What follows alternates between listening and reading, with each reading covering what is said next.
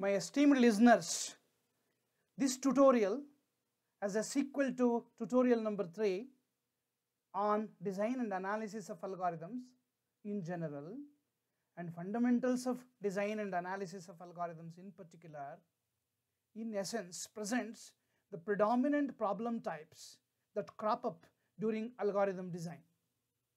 In the limitless sea of problems one encounters in computing, there are a few areas that have attracted particular attention from researchers and also algorithmists. Let us say, in the limitless sea of problems, in mundane types of problems, in umpteen number of problems, when an algorithmist faces a particular problem, there is a flutter. There is a flutter because immediately it is not possible for an algorithmist to think the solution procedure. Therefore, what he or she thinks is to attach the problem in hand to any one of the kinds of problems that has been categorized. After all, these problems are well defined.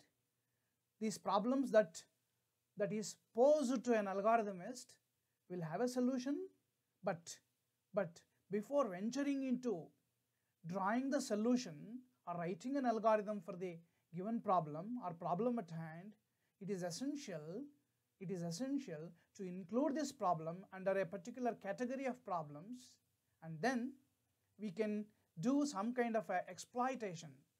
Okay, exploration should happen in terms of matching the new problem that has recently arrived into any one of the groups, any one of the types, and then the solutions, the algorithms already available among these groups or in any one of the type of the category of the groups, the algorithmist will be able to take on the problem very easily.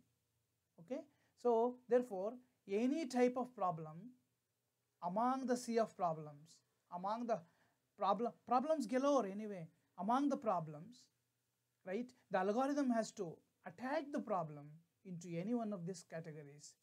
Therefore, there is no confusion at all. Okay, any problem, any well-defined problem can belong to any of these standard types of problems. They are castigated as predominant problem types. It could be sorting, searching, string matching and processing, graph problems, geometric problems, combinatorial problems, and numerical problems. Okay. We will just go one by one and we will just see and we will gather the fundamentals associated with these problem types. Okay. Then we will be enarmed. Okay. Whenever a problem is given to us, we will immediately, the first task is we will immediately catch up with the problem by making the problem to attach to any one of these problem types. Then we will seek solution by searching if there exists a tailor-made algorithm, or if there exists an algorithm which is already been developed by somebody, or if nothing is available, we will plan to write an algorithm, because these problem types have a rhythm. These problem types have kind of approach which is different from other problem types. So every problem type here, 7 problem types listed over here, serves to be universal types of problems. Okay, therefore we will just go one by one. Okay, just digging into nuts and bolts of these problem categories. Sorting. Of course, sorting is a well-known problem. Should we question that is it a problem? Yes, it is a problem, because whenever we see a list which is unordered, anybody's first impulse is to arrange it either in ascending order or in descending order, because looking at an arranged list will become great deal easier in order to look from top to bottom or from bottom to up. Okay, bottom to top. Okay, it can be arranged in ascending order and descending order. There are many real world applications where sorting matters. Okay, and it may be a dictionary, it may be a phone directory, it may be selection, it may be distribution of things. Okay, it may be it may be some kind of arrangement of anything. As a matter of fact, it could be names, it could be numbers, it could be real numbers, it could be integer numbers. Okay, sorting is a must in several other applications. Like see, searching becomes very easy if the things are sorted. Okay, closest pair problem, element uniqueness problem, finding the first, the second, the third highest, the last, and the next last, and the next last. Okay, and frequency distribution in statistics, construction of frequency, construction of a dictionary, development of telephone directories, in statistics development of box plots, finding median, several computations will start only upon sorting, only after sorting. And justifiably there are multiple algorithms. There are more than 12 algorithms which will just do sorting exercise, selection sort, bubble sort, merge sort, radix sort, quick sort, heap sort. Okay, there are many. One algorithm claiming superiority about the other algorithms. Okay, anyway, in sorting the elements are compared. Okay, how many times this comparison takes place is the issue. If number of comparison happens during the sorting procedure which happens to be less, then such an algorithm can be called as an efficient algorithm. Okay, anyway, there are two desirable properties a sorting algorithm has to possess. It is sorting algorithm being in place and sorting algorithm being stable.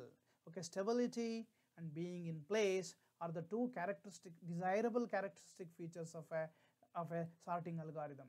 Okay, if sorting algorithm does sorting within the same array by shuffling or by implementing certain strategy, then such an algorithm is said to be in place.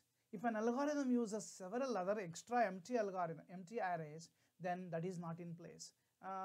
Examples are there. Okay, merge sort is an example of a sorting algorithm which is not in place, and so also heap sort, that is not in place. And there are several algorithms. Okay, there are more than half a dozen algorithms which are in place. Okay, the second property, that is stability, is about preserving the relative positions of equal valued elements. Okay, we will take an example. Here is an array. Okay, this is before sorting. There are two equal valued elements, that is 131 here at the first place. If this is 0th place, this is the first place, and 31 again appears in the 0, 1, 2, 3, 4th place. Okay, if first place is I and the 4th place is j, both the numbers are equal valued elements. Upon sorting, it is their location. Say I dash, it will go to 0, 1, 2, 3, 4, 5th place, and this 31 is in the 6th place, and this 31 is here, and this 31 is there. Therefore, it is stability is maintained. This fellow came first, and this fellow came second, and therefore they are one behind the other. Okay, the relative positions of equal valued elements remain the same even after sorting. If a sorting algorithm promises this feature, then that particular sorting algorithm is said to be stable. Okay, then comes searching. Of course, we will search for key things. We search for important things. Okay, these important things have found their name as key. Okay, we may search for numbers, we may search for names, we may search in the books. Okay, a particular book. Okay, searching is a mundane activity. It's a mundane activity in our mundane life also in algorithmic circles. Okay, several algorithms start with searching only. Okay, there are 4 different methods. Of course, they are one and the same. Anyway, the way of approach of searching is little different. Okay, therefore, unordered linear search. Here, the array is not ordered. Okay, searching is done in order to find whether an element called key element, an element which is important among the lot, is present or not. Okay, then in unordered linear search, this key is to be compared with every other element one by one in a sequential fashion. Therefore, it is linear, one by one. Okay, in order to enter into rth element, we will have crossed r minus 1th element in the comparison exercise. Okay, ordered linear search. It's a very relatively simple task. If we need to search a key with a value 99, we need not have to search beyond 100 because the array is already sorted. Okay, anyway, sorting takes some kind of a cost, because sorting, in order to sort an array which is big, you need to implement a sorting algorithm. But this doesn't need sorting algorithm. It is a straightforward approach. Chunk search. Consider searching a name in a phone book. One might naturally grab 50 or more pages at a time from the phone book, determine the 50th page, 50-page chunk in which the desired data lies. Okay, the method involves cut the array into chunks of size C. Okay, the array being ordered, of course. Compare X, the element to be searched, with the last element of each chunk, except the last chunk. If X is greater than that element. If S, check the next chunk. If no, that means X should be in that chunk. Okay, execute ordered linear search inside the chunk. So we will take an example to explain this chunk search. Again, consider the following array. Let's choose the chunk size of 2. Okay, this is one chunk, this is another chunk. There are 4 chunks over here because there are 8 elements. Okay, and we still search for X is equal to 73. First, we cut this array into 4 chunks of size 2. Second, we compare X with the last element of each chunk. So 24, 45, okay, 73. Okay, see if X, that is 73, is greater than that element. Okay, 73 is greater than 24, therefore we have to go to the next chunk. Okay, 73 is still greater than 45, therefore we have to go to the next chunk. 73 is equal to 73. Okay, the key is found over here, therefore there is no need to proceed for the other chunk. Okay, that's how it simplifies. It simplifies the entire procedure. Okay, binary search. Binary search is a well-known search. It's a very economical procedure. Okay, of course, the sorting is to be done before we implement binary search. Okay, the middle element is first located along with its position. The position is none other than mid. Okay, the key is compared with the middle element. If the key is greater than the middle element, this is the middle element, then this portion of the array need to be considered. Okay, only this portion of the array need to be considered. If the key element is lesser than the middle element, then only this portion of the array is to be considered. Therefore, when we implement binary search, iteration after iteration, the data size is halved into two pieces, and only one piece of the array will be considered in every iteration. Therefore, the name binary. Anyway, there is a desirable property demanded by any searching algorithm. It is that any searching algorithm should be adaptable for real-time systems where dictionary operations are frequent. That means dictionary operations means including an entity, deleting an entity, updating an entity. Okay, if these activities are frequently going on in such a real-time application or real-time application, the searching algorithm should be amenable. It should be working with real-time systems also. Okay, binary search suits well because it is also economical. Right. String processing. String, by the by, is a sequence of characters.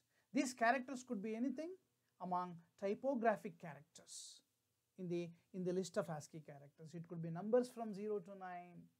Okay, it could be capital A up to Z, and it could be small a up to Z, and numbers from 0 to 9. It can be DNA gene sequences also, like adenine, cytosine, guanine, and thymine.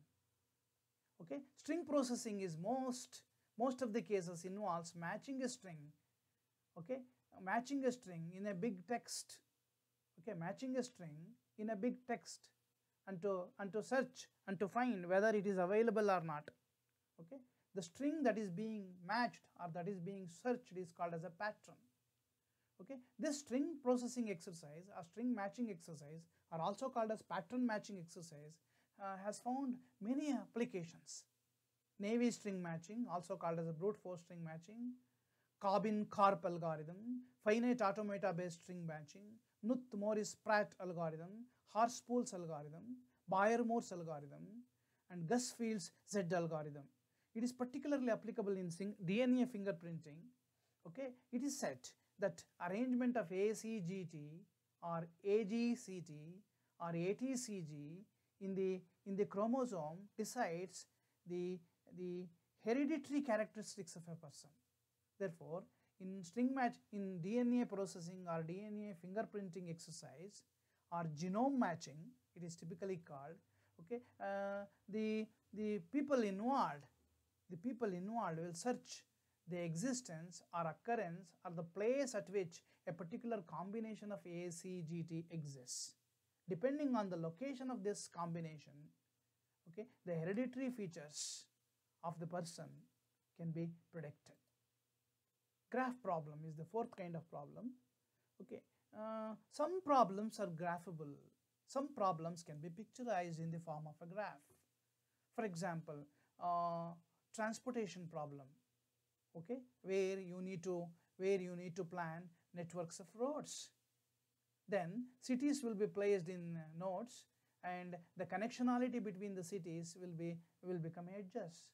Therefore, whole lot of transportation planning can be reduced into a graph. And it could be water network.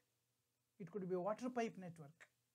Okay, in a typical city, or it could be oil pipe network, natural gas supply network, or it could be PERT and CPM charts. Okay, scheduling of a program, scheduling of a project. Okay, there are many applications where graphs hold water.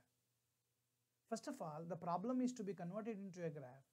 Then you can draw the graph algorithms. Maybe finding shortest distance algorithms, maybe resource allocation algorithms. Okay, maybe spanning tree algorithms. There are several kinds of problems. It could be transitive closure problem. There are several problems associated with graphs. Okay, depending on the problem in hand, we can apply only after converting the problem in the form of a graph. Not all problems are graphable.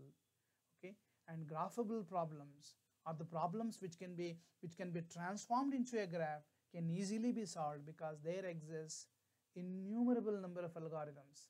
Okay, addressing kinds of problems that may arise with the graphs. But however, there exist two classical graph problems. One is as you know, all of you must be knowing, traveling salesman's problem. There is a salesman, okay, who has to visit several cities, and he can visit only one time, and he has to plan his journey in such a way that he will start from this point, he will come back to the same point after visiting all the cities only once. In the melee, he will be traveling only for the shortest distance. Okay. The other problem is graph coloring problem. This is about availability of minimum resources and distributing the minimum resources. It's a resource allocation problem, exactly speaking. But anyway, it is called as a graph coloring problem. It is not, by telling graph coloring problem, we never mean that we have to pay in each and every node of a graph. Anyway, the problem statements comes like this, given minimum number of colors, you have to paint every node in such a way that no two neighboring colors are the same. So in this example, in this picture, we have only green, blue and red. Okay, there are several nodes, and the nodes are painted in such a way that none of the neighboring nodes will possess same color. Graph problems are recently have been implemented in design of very large scale integrated circuits. They have found applications in this real world application, that is very VLSI designs. Then comes geometric problems. Geometric problems arise with respect to points, lines, planar figures, polygons, and with respect to three-dimensional objects like ellipsoids and paraboloids in terms of finding their volume. Okay, irregular paraboloids, irregular ellipsoids. Okay, it has these problems will arise mostly in geometric problem categories. Okay, and it may be finding the volume between the irregular boundary, or it may be finding the surface area of an irregular three-dimensional object, something like this. Okay, there are two classical problems of this category. It could be convex hull problem or closest pair problem. Convex hull problem is all about, okay, there are several points in the space, okay, configuring a shape, and can you draw a polygon, cover shortest polygon, of course, shortest polygon which is convex in nature, okay, so that every point is included in this shortest polygon, okay, shortest convex polygon, smallest convex polygon, let me say that. Okay, convexity is a property wherein if you select any 2 points on the boundary of this polygon, if you connect them, that connecting line will also pass through within the figure. I repeat, convexity is a property where if you select 2 points on the periphery of a polygon, and if you join them, if you happen to join them, it will pass within the polygon. Okay, such a property is called as convexity. And smallest convex hull, the smallest convex polygon is called as convex hull. The unusual property of this convex hull is it will include all the points in the set. Convex hulls have been extremely used, exclusively used in digital image processing. Okay, closest pair problem. Given innumerable number of points in Cartesian space, okay, you need to find out one pair which maintains the smallest distance, for obvious reasons. This comes in implementation of some machine learning algorithm called support vector machine. Okay, closest pair problem. Right. Combinatorial problem. This is a branch of mathematics called combinatorics, or otherwise I can say combinatorial problems are very well stated, very well explained in branch of mathematics called as combinatorics. Combinatorics deals with combinatorial objects like permutation, combination, finding subsets in a set, finding partitions in the space, okay, planning calendars, planning schedules, and solving constrained optimization problem. Okay, in solving combinatorial problem, it so happens that we will divide the problem into subproblems, and we will find the solutions for these subproblems. Then we will combine the solutions, small solutions, into a solution for the complete problem. Therefore, this combining effect, this combining process brings the name into combinatorial. Some authors do say that the combinatorial problems comes in combination of problems. Let us say finding permutation, 8 permutation, let us say 8, okay, 8 factorial, 9 factorial, that itself is a problem. Okay, and I will add a condition to this. Okay, develop permutation of R objects from N objects. Okay, make a permutation of N objects, selecting R at a time. Combination also. Okay, and optimization problems also comes in combination, because optimization problem involve framing objective equation, that itself is a problem. Then we have to satisfy the constraints, several conditions, that is another problem. So problems comes in combination, therefore combinatorial problems. Okay, the solutions for them will not be available in a nutshell. Okay, it should be broken into small problems, and once again the solutions, small solutions, are to be combined in order to obtain the total solution. There are classical examples of these combinatorial problems. Shortest round trip, also called as shortest Hamiltonian circuit. Given a system of nodes, can you make a circuitous journey, okay, with whose length is minimum. Okay, knapsack problem.